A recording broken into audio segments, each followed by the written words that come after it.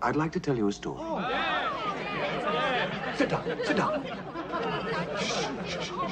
Sit down.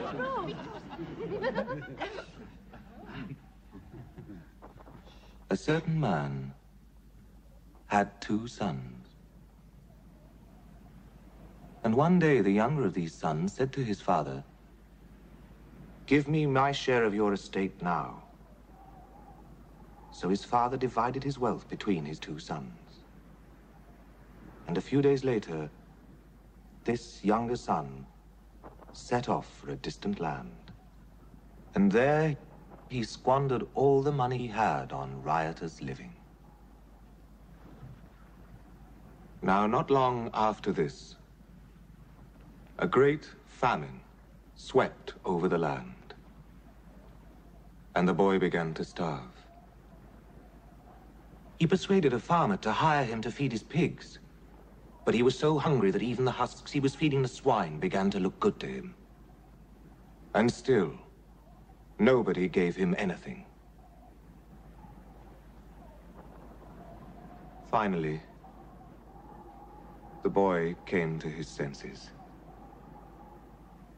At home, even my father's servants have enough food, and to spare. And here I am starving to death. I will go home and ask my father to hire me as one of his servants.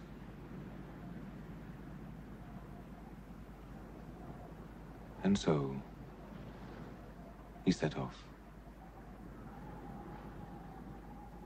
Now he was still some distance from his home when his father saw him coming. And he was so filled with compassion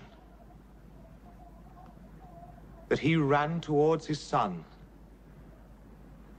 and embraced him and kissed him. The boy said, "Father, I have sinned against heaven and you. I am not worthy to be called your son."